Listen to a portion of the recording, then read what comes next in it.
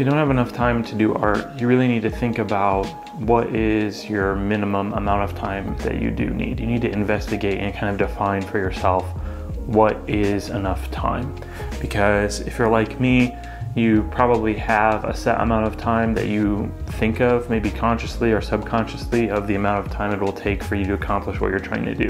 For me, I tend to think of needing about an hour, but you might have a different number in mind, whether that's half an hour, 15 minutes, 3 hours.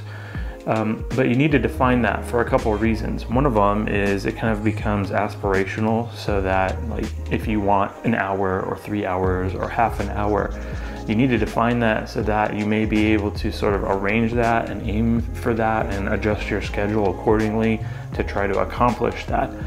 But I also think, and this is maybe the more important feature, is to, while you might hold up that amount of time as like the aspirational goal, you also want to sort of destroy that goal and not allow yourself to use the minimum amount of time that you have set in your mind as an excuse, because this is something that we do all the time. I know for me, when I think like I need an hour to do artwork, and if I look at the clock and I only have 45 minutes or 30 minutes, the odds are is that I'm gonna make a choice to not do art because I don't have enough time. You maybe need to reconsider how much time it really does take to do art, right? You don't want to allow the perfect to be the enemy of the good, because the way that I think about it is like, yeah, in an ideal perfect world, you have 3 hours to do artwork every single day. But that mentality might be the enemy of the good, because if you have 30 minutes or 15 minutes or 5 minutes, as I did in this sketch, you actually will get some artwork done. And so that's the thing, is like you want to think about trying to eliminate these mental barriers that you put in front of yourself, because we already have enough barriers, right? The odds are is that it isn't just perceptual, that there actually are limitations on your time. If you're like a normal person, you have family obligations and work obligations, perhaps school obligations, and those things take up a lot of time, they take up a lot of energy, and there are responsibilities and things that you should attend to. So it's not like you can just automatically cut those out.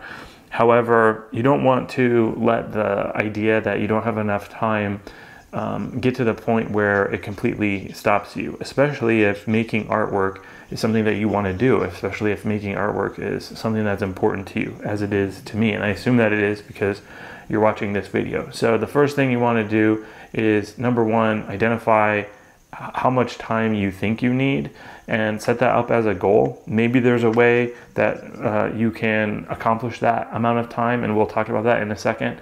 But the other thing is, don't let that goalpost of the amount of time you think you need actually stop you from making art. I tend to think like I would prefer to have a full hour to do artwork, to do a painting. And a lot of times when I look at how long it takes me to do a sketch or something like that, a lot of times it takes about an hour.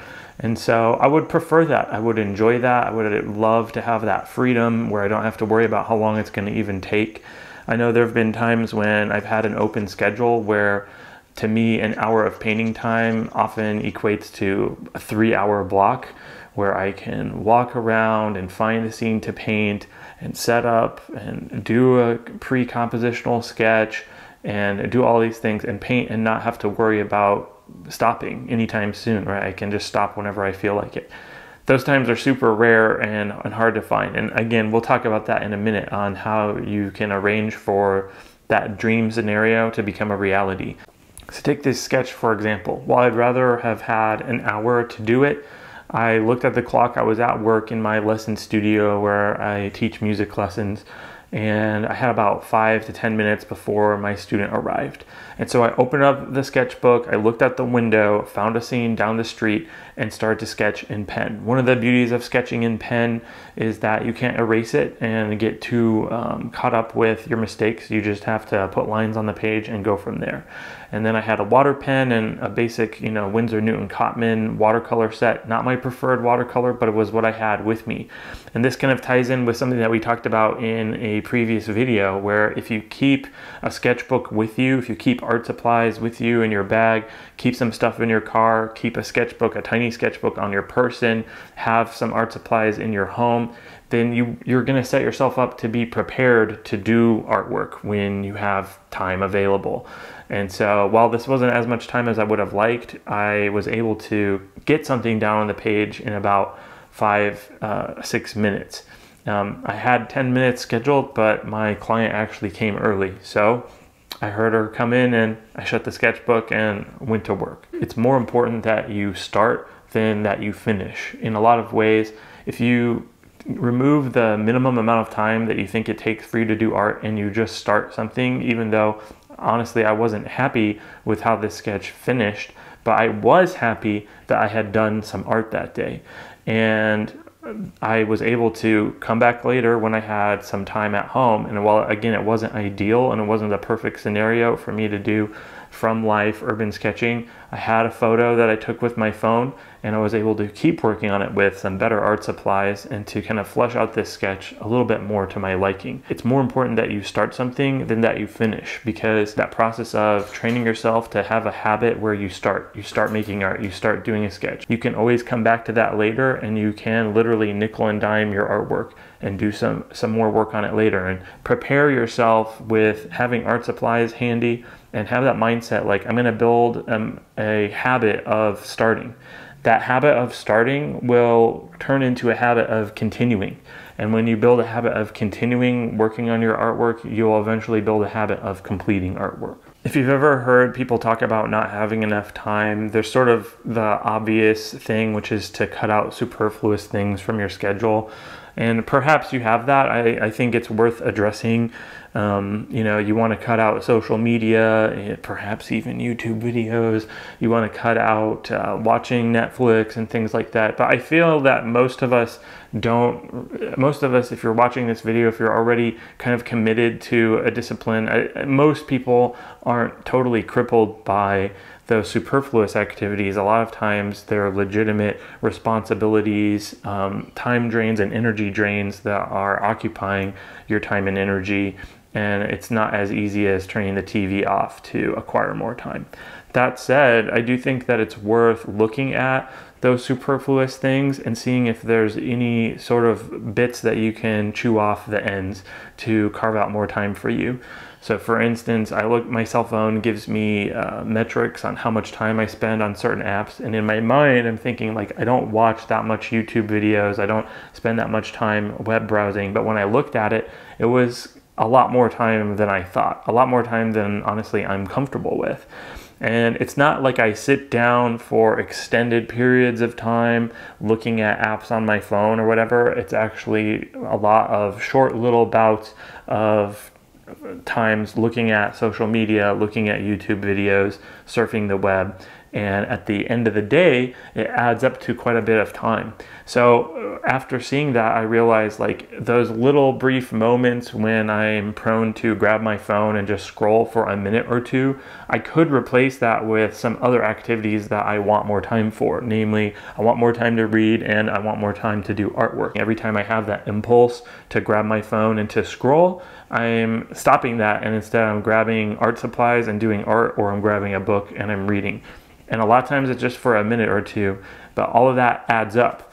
And so if I can replace all of my screen time with paper time and pencil time and paintbrush time, I'll be a lot happier, because I will be eking out a lot more art practice. And that's something that's going to help me achieve my goals. I think we all wish that we had hours a day to do art. I certainly do.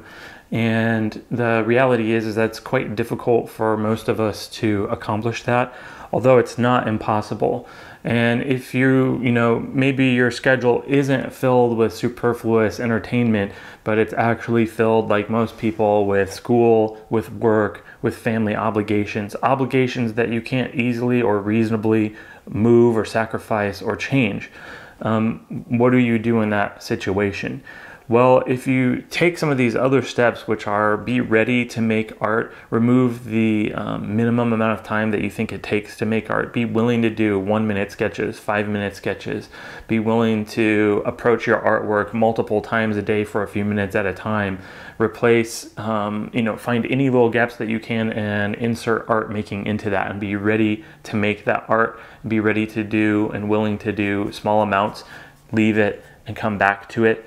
The reality is if you have that mindset of starting, if you have that mindset of instead of every day I paint for an hour, but you have every day I paint, and you remove any of these external obligations to yourself except that I'm going to prioritize doing it in the way that I can, eventually over time, that will become such an ingrained part of your life that there will come a day when you're willing to rearrange your schedule or renegotiate the way that you intersect with your responsibilities to perhaps buy yourself those extended periods of time, right?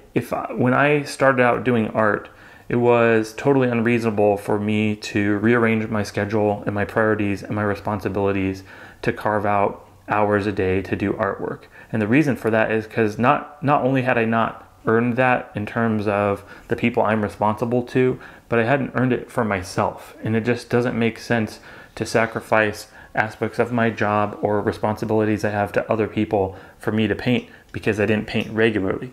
But when for an extended period of time, every single day, every spare moment that I have, I'm sketching, I'm painting, I'm starting to build that habit, it's becoming an ingrained part of my life, you can reach a point where you've proven to other people in your life as well as to yourself that, hey, this is an ingrained, important aspect of my life, and I want 3 hours to work on this painting. I've earned a painting commission, and it requires 3 hours of painting time today.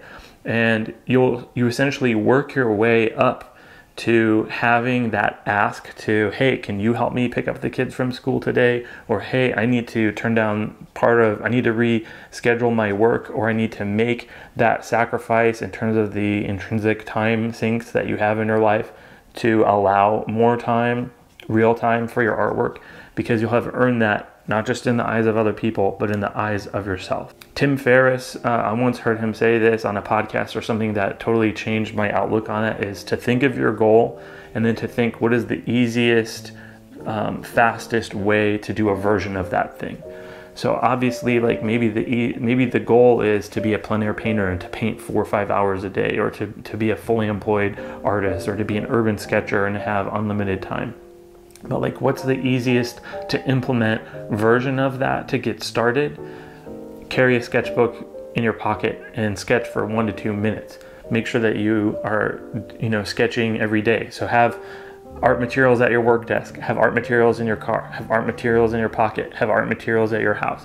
Be willing to sacrifice little things that aren't a big deal, like cell phone time, YouTube time, Netflix time, or any other aspect that makes sense for your schedule, and start doing art. Don't be too prideful to say, I can work on this for 5 minutes and come back to it later. Don't be too prideful to say, if I don't have everything I want right now in the most perfect way, then I'm not going to do it at all. Because that's a recipe for not doing art at all. But what you want to do is you want to flip that on its head and think, what's a recipe for me to do more art, more art, more art? And that involves you sort of slowly implementing these little tips in your life and having it become a lifestyle, so that you really earn the right to eventually make the sacrifices, the big ones, the costly ones, if need be, to have more time for artwork. If you have any other tips for how you can buy more time for art or implement art easier into your life, leave a comment down below. And hopefully this video can be a resource for people to kind of scroll through the comments and leave tips for each other, and we can all help each other grow through this, because it is challenging. More and more, we all have things that are constantly pulling our attention and our time in a million different ways, and I think it's a beautiful thing when you make that commitment to try to implement art and beauty and creativity into your life. Remember that if this is something that you want to do and you're worth investing in. So it's okay for you to invest some time in yourself and your creativity and your passion, because that creativity and that passion and that appreciation of beauty is also going to affect other people when they see your art. And I'm of the opinion that the world needs more beauty, it needs more art, it needs more creativity. And so any way that you can put that back out in the world, you're really helping the world become a more beautiful place. So you have a voice that matters. Go be creative. I'll see you next time.